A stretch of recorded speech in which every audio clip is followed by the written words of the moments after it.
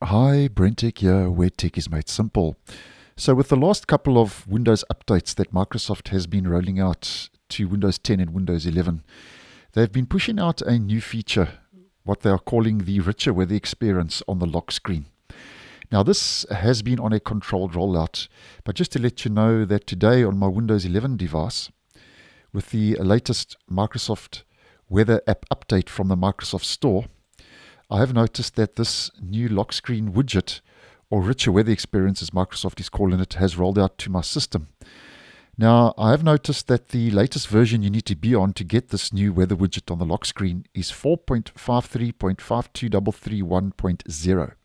So if you haven't seen the new weather widget on your lock screen after updating with the latest Windows updates, then just do yourself a favor and head over to the Microsoft Store and make sure that you have the latest weather app updated on your system. Now, I've only seen this on my Windows 11 device. There was no weather app update on my Windows 10 device. So this still seems to be on a controlled rollout, but just letting you know in case you are unaware and just to show you more or less hands-on how this all works. Now, if we head to my Start menu, click on my profile and lock my screen.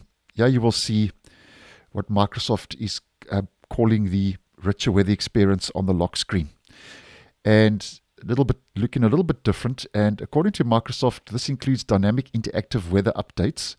So if you hover over the weather experience on your lock screen, they say you will see more information, but I'm not seeing more information. So I don't know what's going on there, but nonetheless, nothing happening when I'm hovering over the weather widget. And if you tap or click on the weather card and sign in, Microsoft Edge opens with the full forecast in MSN Weather. So just to let you know, if I click on that, obviously I'll have to sign in again, and you'll see now that Edge will open up directly and I can get access to the latest weather directly in Microsoft Edge. So just letting you know about this in case you are unaware.